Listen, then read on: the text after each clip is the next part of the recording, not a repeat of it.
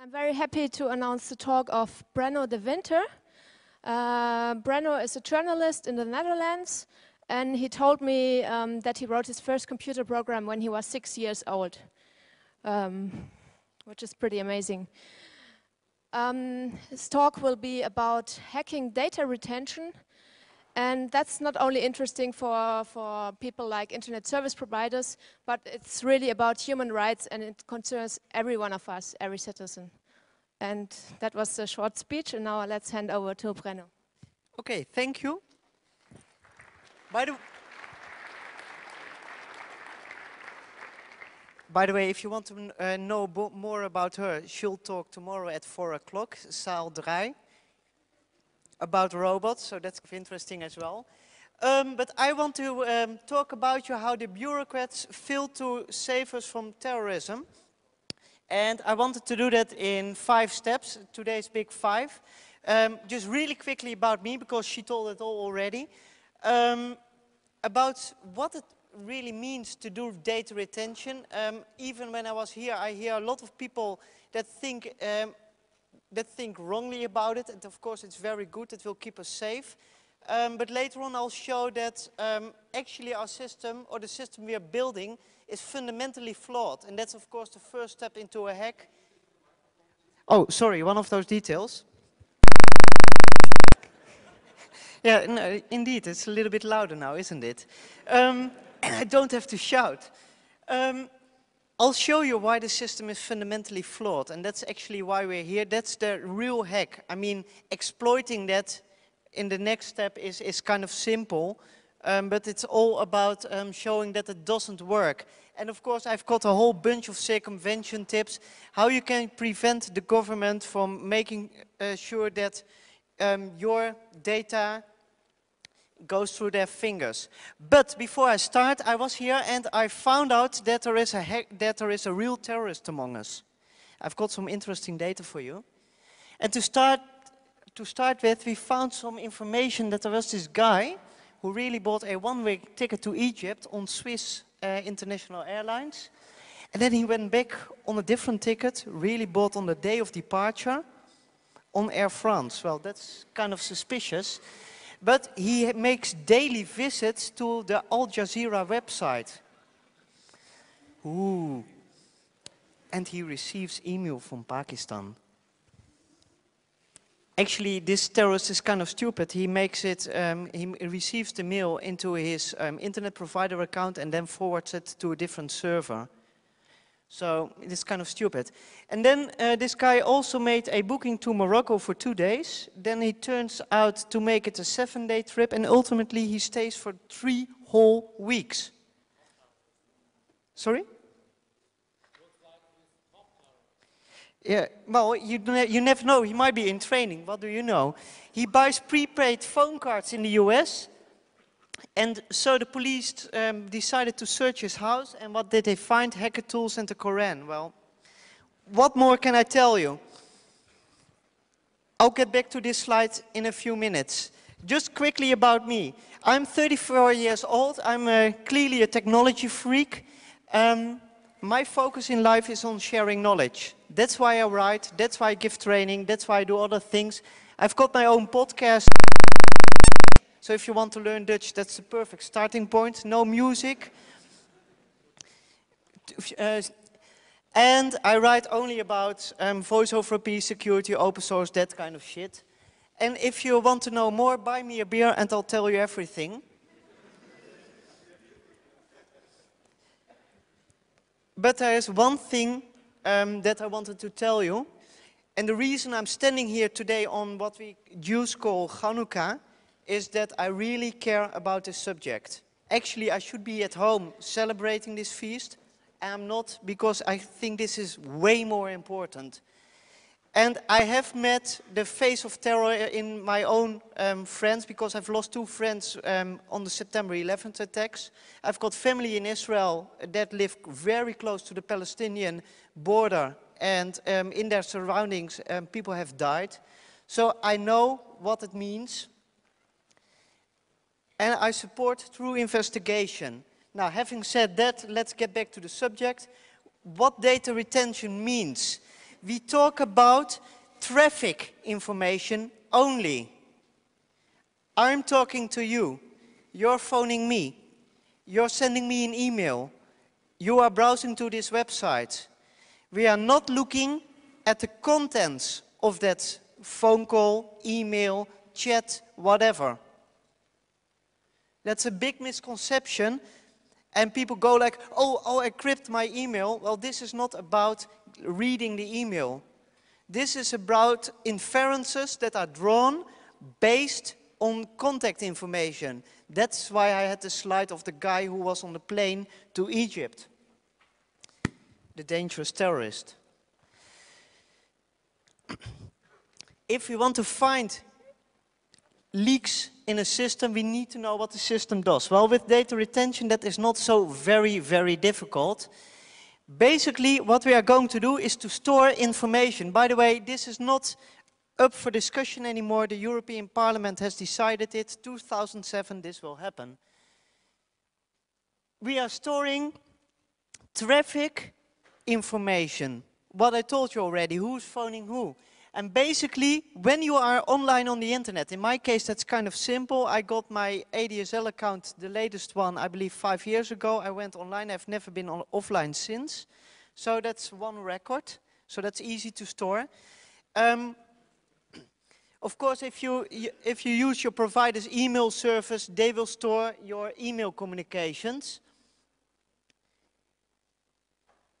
And this is not something new. Interpol has been planning this since 2002, when all sorts of lists started to circulate.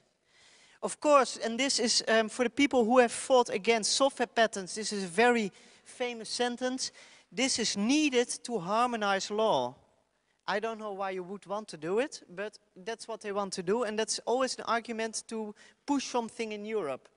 And the plan is that the information comes available for all sorts of investigative agencies. Process, people went from terror and child pornography to serious crime. And every country can itself, apparently you don't have to harmonize then, but apparently all countries can themselves determine what a serious crime is. I think personally that if somebody lets his dog pee in front of my house, I call it a very, very serious crime. You can store the data for 6 to 24 months. The plan, that was the plan, but ultimately it was 1 year. What are we storing then exactly? First, the subscription information. If I've got a phone, who does it belong to? And where does he live? So which house should we rate? The connections the person makes, so the numbers he's dialed, the non-successful call, so if I try to call you and you don't pick up the phone, it's still recorded. The connection times and the person you are calling, so the name, address and that type of information. If we're talking about the GSM, we're talking about basically all the information on the GSM you have. That's the IMSI, the IMEI, which is needed to make a link between the SIM card and the phone. And the cell ID, so where is your phone at which moment? And by the way, this is nothing new. This is what is happening in many countries already as we speak. In the Netherlands, this is actually a normal way of for police getting to information. So this is not new. What is new is the internet connection. When did you get online? Where do you live? What IP address you use? And the connection times. That sounds pretty innocent, right? If you're making a voice over IP call, we're talking about the username or the number. So if you want to Skype me, Brenno de Winter, then that is being stored. By the way, I see people taking pictures of the slides. They are already online on my website, dewinter.com. Saves you a whole bunch of pictures. Can you take me? what type of service you use, and your login, logout times, which is, by the way, also funny because my way of operating when I get home is start up a computer, and my Skype and my Gizmo and my Google Talk, everything is on. So, and then I go out of the house and I get all these missed calls like, hey jerk, where were you? I tried to call you. So that's typically my way of working. And of course, the IP address of the person you try to call. So this resembles somewhat the traditional telephony. Ultimately, this must lead, oh, by the way, I forgot to tell you, we're also going to store email. So all the emails you send through your internet provider will be, the header information will be stored. Ultimately, we'll get statistics on that, or we won't get them, but the European Union will get them. And it will also be on the information that was provided to the police. And this is very interesting, because in the Netherlands, we've been chasing for years how many cases of lawful interception we have. How many phone calls are being wiretapped? How many internet connections are being tapped? And so far, the Dutch Justice Department doesn't know.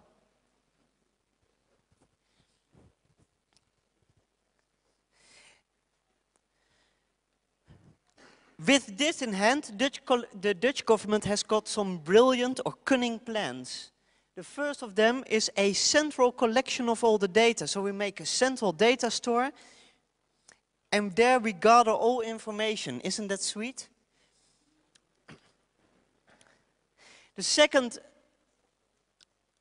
second thing is that we want to be proactive. So before an attack happens, we want to use this data, take out a pattern, and then we'll catch the terrorist or the really bad criminal. In Poland, they just want to store this for 15 years.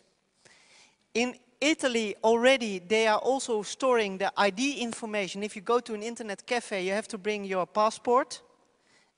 And they're making copies of that.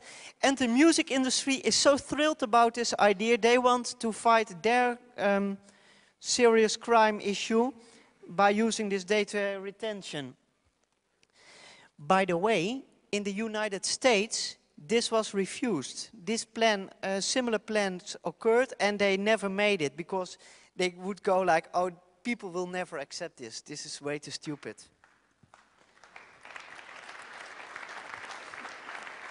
Yeah, I must say, I'm not a big fan of Bush, but this is one part the government did get right, apparently. But the most funny part, and I hate reading up slides, but I want to make one exception, is for this one.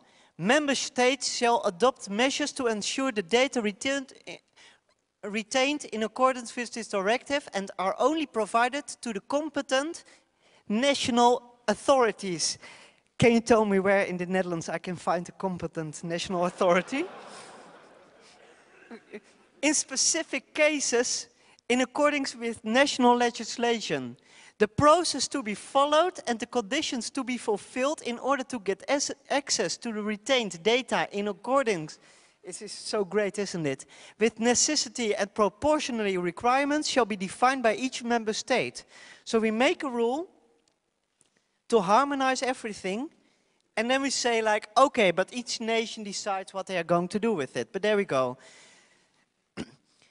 But then the most perfect, and this is really what I love the most, subject to the relevant provisions of union law or public international law, in particular the European Convention on Human Rights, as interpreted by the European Court of Human Rights. Ladies and gentlemen, privacy is human right.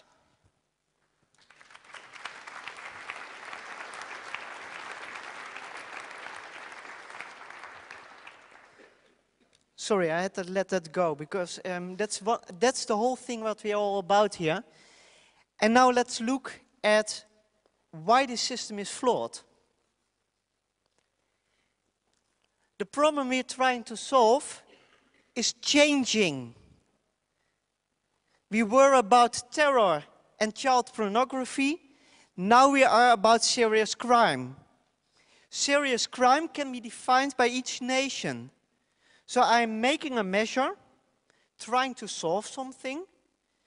I don't know what I'm trying to solve, but this is the solution.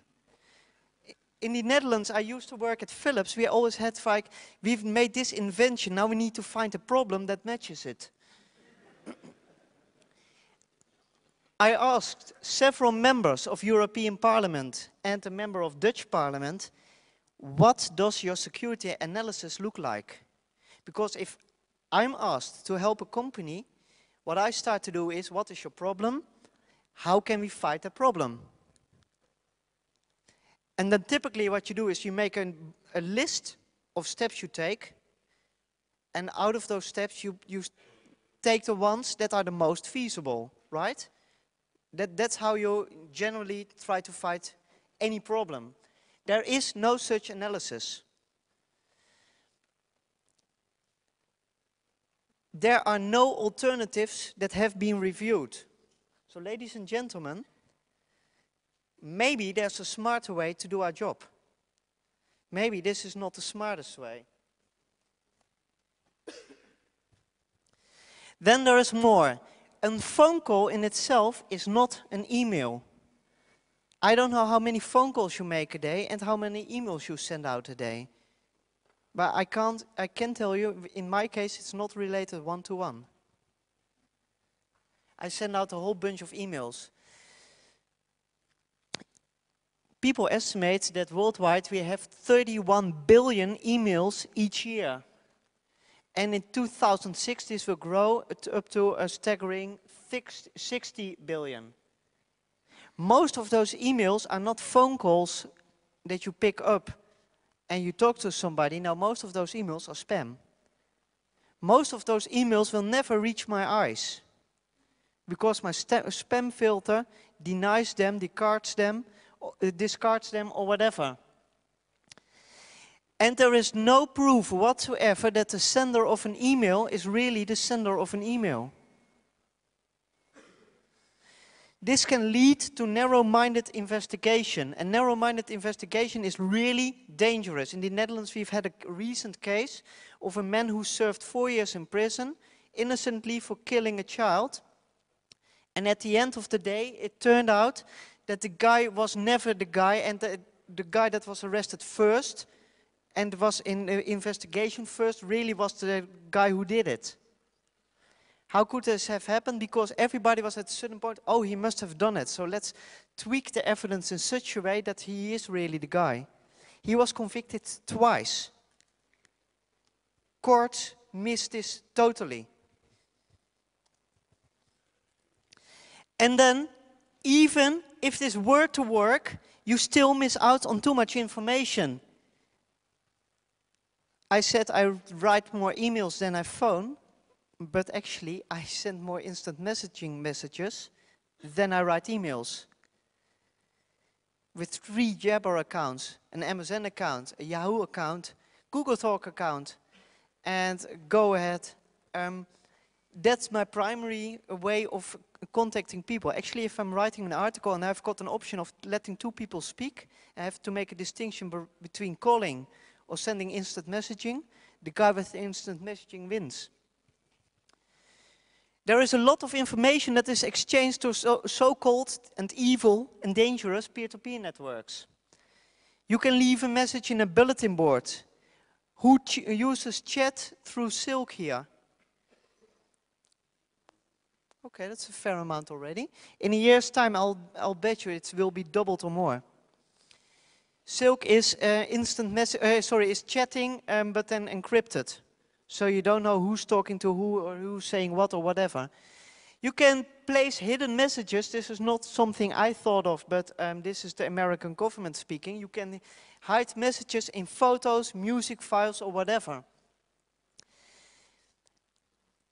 You have a whole number of voice over IP calls that are never routed throughout Europe. Voice over IP, I don't know if you know, is not telephony. Basically, it's the server telling, oh, you want to talk to him? You can find him there. And then the 2 parties start calling peer-to-peer. That means that if the server is in Brazil, And with SIP, I see no reason why you wouldn't place a server over there, because it's just as quick to set up a call. You'll never find it out. All VPN traffic is basically a collection of data that you do not know what it is. And today somebody pointed out to me, Paul Beun, he pointed out to me that he wrote a stack to put TCP IP inside UDP. Well, if you do that, how are you going to find out your email? Because we are not looking into the packets. We are only registering the legitimate traffic. Well, other things, terrorists can go into a train station. One sits at one side of the station, the other sits at the other side. Bluetooth connection, and you exchange information. On Unix servers, you've got, of course, talk. I guess you get the picture. There is so much you can think of that you can do without being registered that you lose the majority of information. The solution might be to store all traffic, which IP address talks to which IP address. Well, Access for All, one of the Dutch internet providers, started to monitor this from September 5th. And they logged until Christmas Day. How do you pronounce it in English?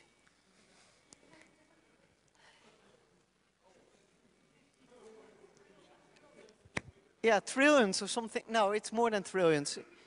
You know, 53,000 trillions or something like that. It's yes. Sorry? I guess so, yes. Well, anyway, if you were to burn them on a CD, you need 47,000 CDs. Well, in the Netherlands that would be good business because the music industry gets 14 cents per CD, but that's not what we're talking about here.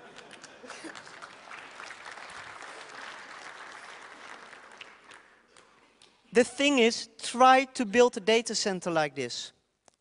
And this is just one internet provider. We're not talking about the 450 million people that we want to monitor ultimately. Just run a couple of queries on such a database, or just try to re-index such a database because you found a new way of discovering how you can find a terrorist. And then ultimately, what is relevant information and what is not relevant information? That's the point. And ultimately, this measure will make us insecure, and that's for a very simple reason. I can spend €1 only once. If I buy a bottle of beer, I'm not going to buy that pizza. It's that simple. Now there are two options. Either we spend all our money on being safe and we die because of lacking health care, or we say we've got a fixed budget. People are scarce, resources are scarce, money is scarce. And then I need to find the most relevant measure, the measure that gives me the most effect. That's the beer, yeah, that's true. Yeah, that's a good one.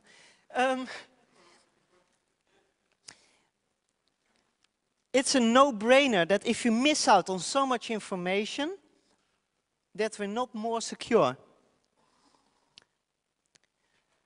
So it stops us from taking effective measures, and that effectively makes you more insecure.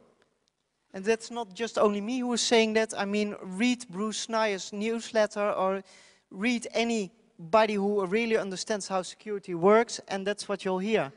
So it's a very dangerous, very expensive measure. The level of security will go down or is not as good as it should be. And of course, there will be cases where you can say, okay, we caught somebody, but it's hard to say how many people you did not catch because of this measure. Now back to the suspicious information. I want to disclose myself, I'm this terrorist. I bought a one-way ticket in the middle of the night because my father was admitted to a hospital when he was on holiday in Egypt.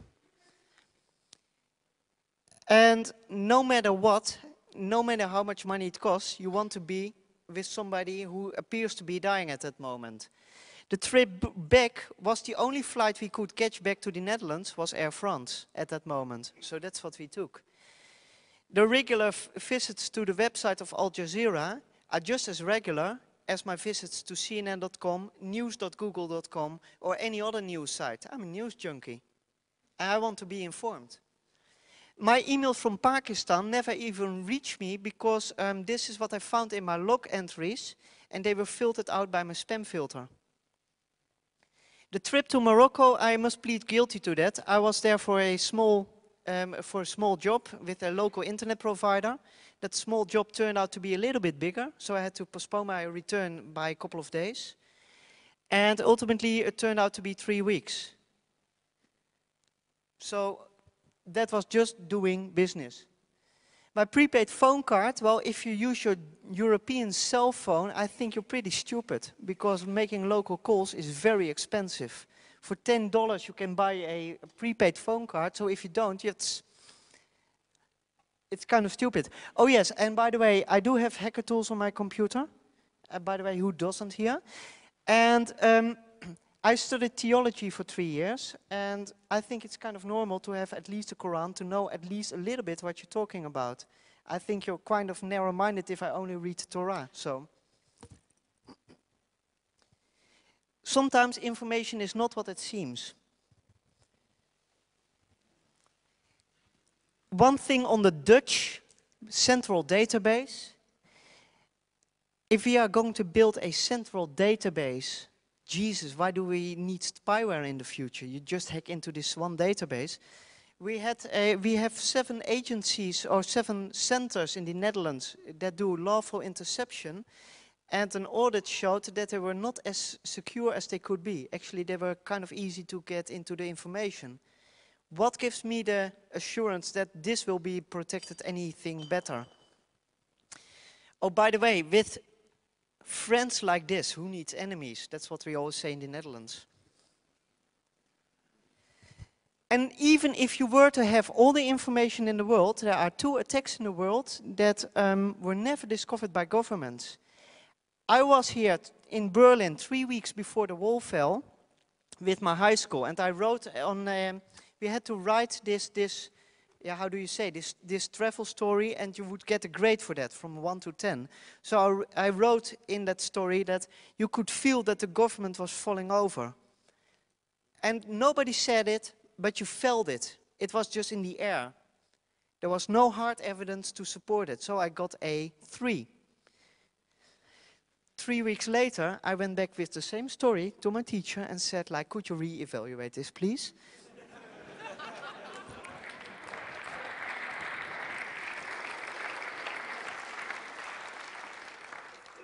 You cannot say the Stasi did not have access to information. They did. And they did not see the attack happening.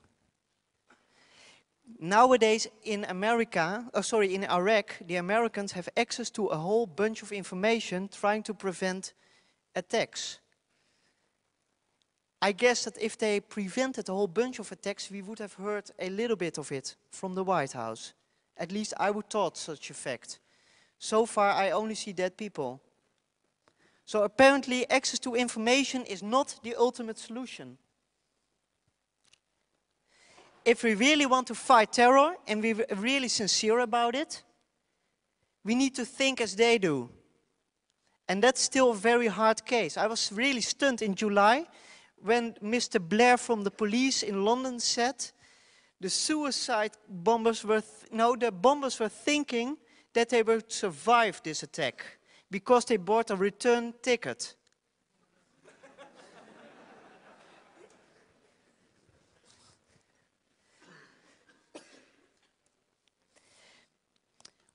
So why should we circumvent at all? Privacy in itself is a security measure. 60 years ago, the world said to one another, this never again. That is why we have privacy. That is one of the most core values we have. It's the only way to protect ourselves from a government that goes too far in their hunger for control. And you can protect yourself from honest mistakes. Like the facts I showed, it really can make you look like a terrorist when you really are not one. In the Netherlands, I'm without shame can say that we have a high level of incompetence within our government. They are not able to store their own data. A couple of weeks ago, we found a couple of diskettes of our secret service containing the really secret investigations. They were called state secret, and the journalist who revealed them, they might be liable for prosecution because he revealed state secrets. Well, who left the diskettes at the place in the first place? A guy from the military police leaked sensitive documents using Gaza. What the fuck is Gaza doing on a computer of the military police? And yes, and the porn. And last but not least, we've got a district attorney talking about porn. District attorney who thought he had a virus on his computer and left it for garbage at the street. That also contained very sensitive documents and of course a whole bunch of child pornography for which he was never prosecuted. If such a government is going to maintain my privacy-sensitive data, can you imagine that I'm a little bit scared there? And the final question, who monitors our authorities?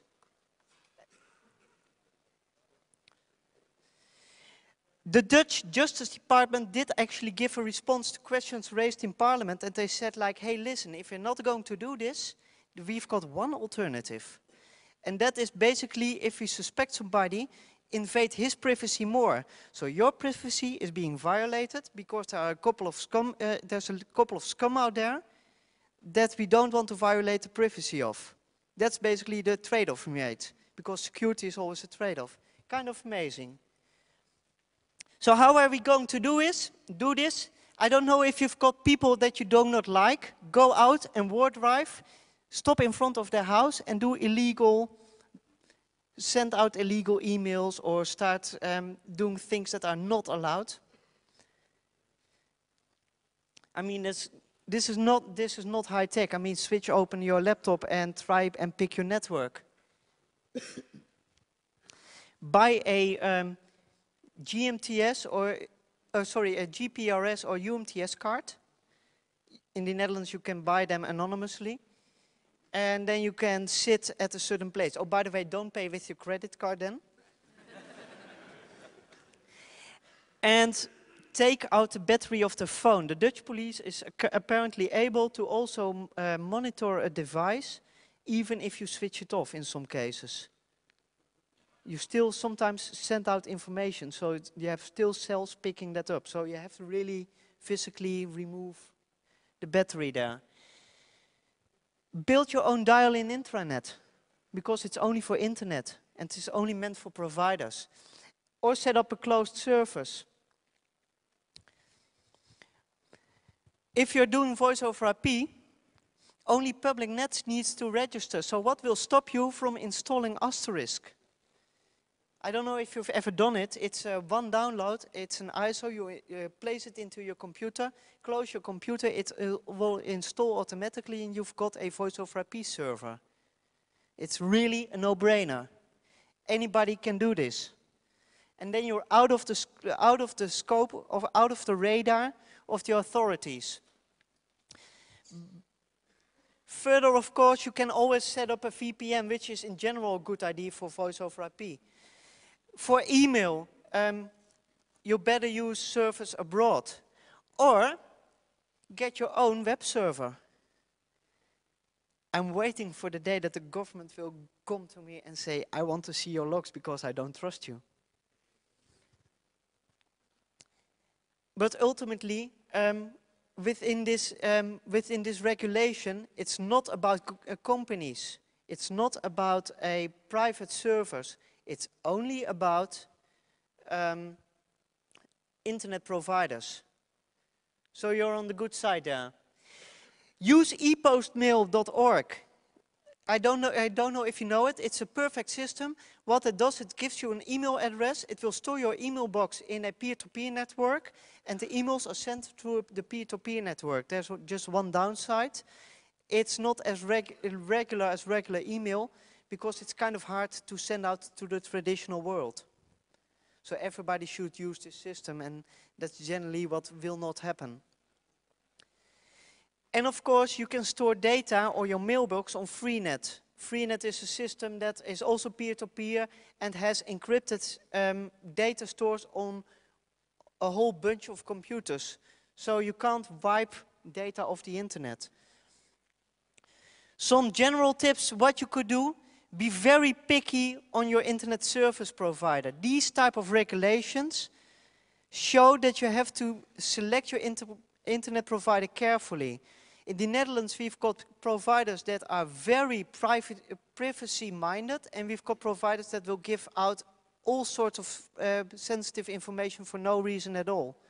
I worked at a couple of providers to do some advising, and I've been stunned on how difficult some played, or how easy some played. So be very careful there. Use VPNs for whatever you can think of. There's a very basic rule in security, and that is if you encrypt data that is not sensitive itself, you increase overall security. Because what is the big deal here? Suppose you have to transport some very expensive diamonds from A to B. You can do that with police and everything around it, or you can do it by regular mail. If you hire the police to transport an empty box and send it by regular mail, that's the most safe way of doing it, because the volume will add the extra layer of security. So using VPNs for also non-sensitive data is a very good idea from that perspective. Use Tor. Tor is a system that will transport all the internet traffic through a peer-to-peer system. And also use this for the non-sensitive stuff. And where possible, say goodbye to Europe, at least virtually. I mean, I wouldn't switch to Europe for America, that's for sure. But virtually, it might be very smart to have a server standing in Brazil or Latin America country, and do all your business there. Oh, by the way, one funny thing: if you change the ports, I get emotional here. If you change the ports of the system, so for instance, you're sending out email port 26, legally it's not email anymore.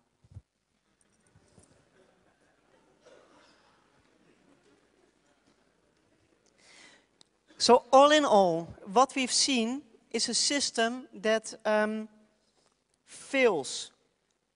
Basically because we miss out on too much information, and even if we were to have all information, it wouldn't automatically give us the right conclusions. It is very easy to circumvent in a whole range of ways.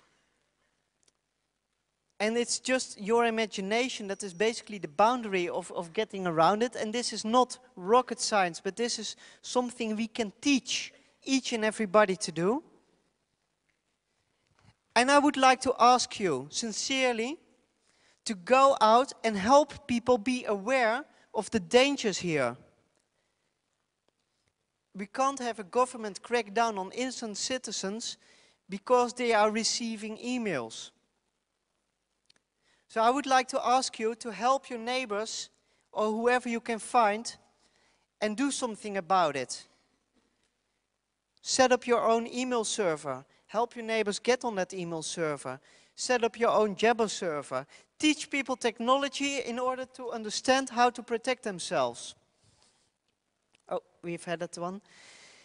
And I would like to ask you to take back what is yours, and that are your human rights, and truly fight terror. I am not saying that we shouldn't do anything. In the Netherlands we had a case where the Dutch government did an excellent job.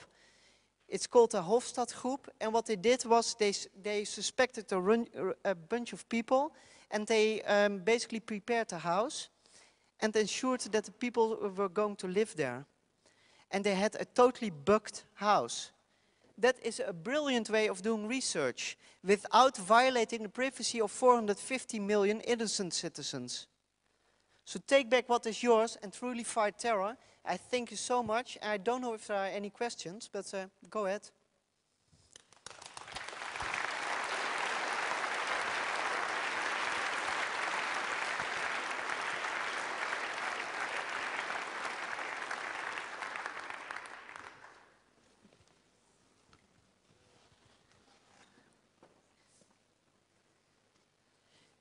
Yes.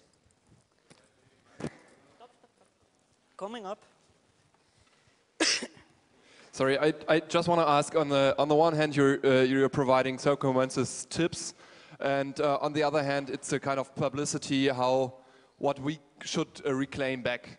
And where do you see the balance between, on the one hand, just making the private step forward to circumvent, and where is the public side to protest, for example, or to take back?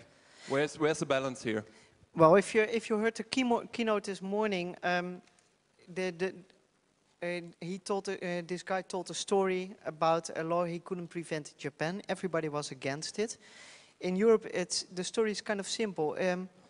It's done already.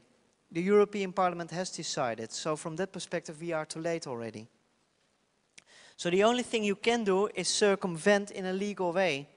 And basically what you then underscore is that it doesn't work. They miss out on too much data and they start to make mistakes. And the only protest you can do is now wait for the next attack to happen and say, you promised that we would be safe, we gave up our privacy, and now you didn't make us safe. How's that? That's the only thing we can do right now. So basically showing how inaccurate it is and keep telling that. Keep telling it to people, keep telling it. It did work. When we look at September 11, we were not allowed to bring these little nail cutters into the airplane because you could hijack an airplane with a nail cutter. Nowadays, you can bring a nail cutter back in the US because of consistent people saying this is not what it's all about. So if you're consistent and persistent, I think you can undo these type of measures. It will take a long time. I mean, the damage is done already.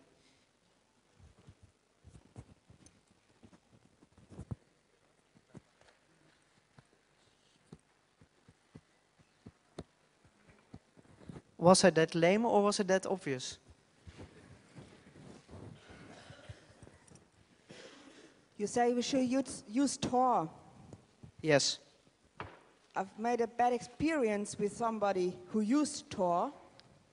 On the IRC net, he spread rumors about me, posted my address, telling everyone I will have sex with everyone.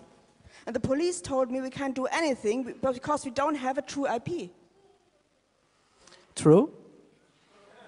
No, that's true. I mean, if you use Tor and somebody uses a system like IRC, they can say anything about you.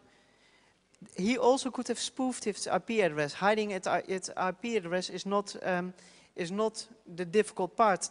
Indeed, it is very easy indeed to hide your identity. Also this morning in the keynote it was said that it was that hiding your identity is not the issue. Indeed, even if they could have caught it, the damage to you was done already. So in your case, yes, you could have had justice, perhaps. My experience is I've helped a lot of people after a hack. My experience is that if I'm in the Netherlands and the perpetrator is in Germany, that nothing will happen. So ultimately, I don't think you would have been helped in very many ways. But then the question is, what is more important, ultimately? A government that goes too far, or in a single case, somebody who is not being caught, who might perhaps been caught. I don't know if the police ultimately would have caught him, even with an IP address.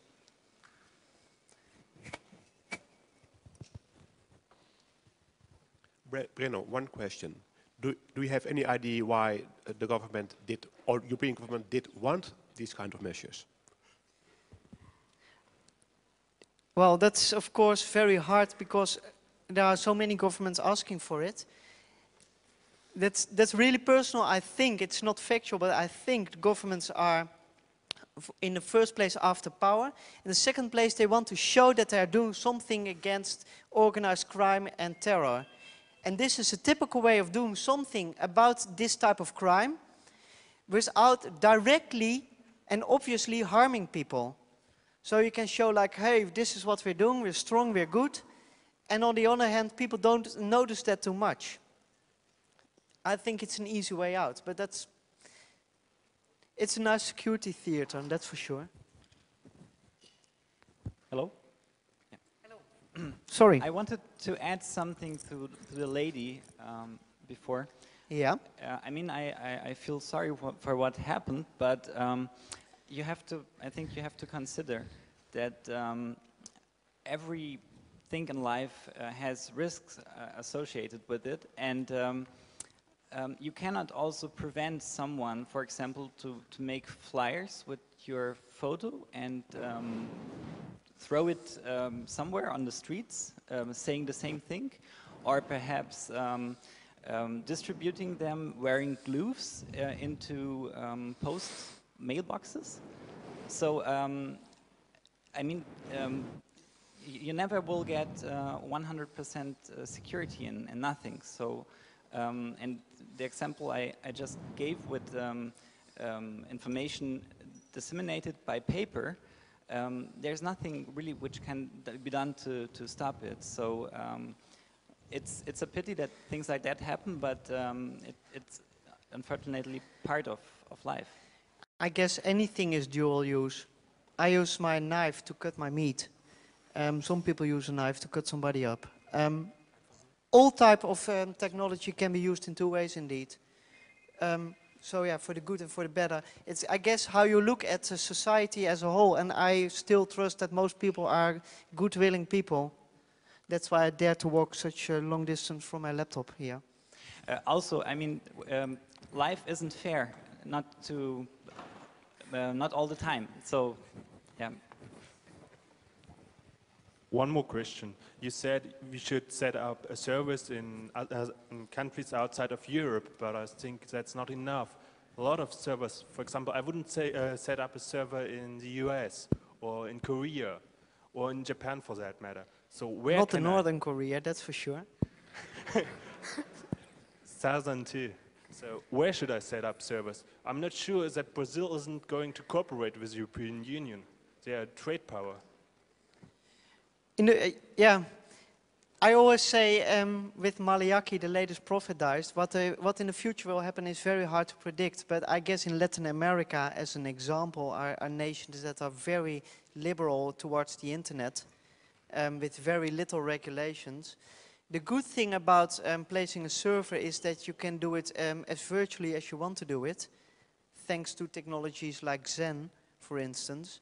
So you can place a server from one data center to the other data center overnight. And the only thing you have to change is DNS.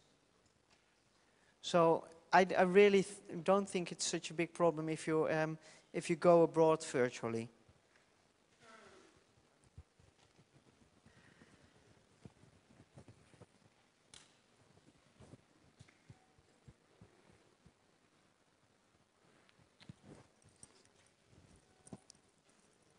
Good morning. I guess those were all the questions so far. Well, thank you very much.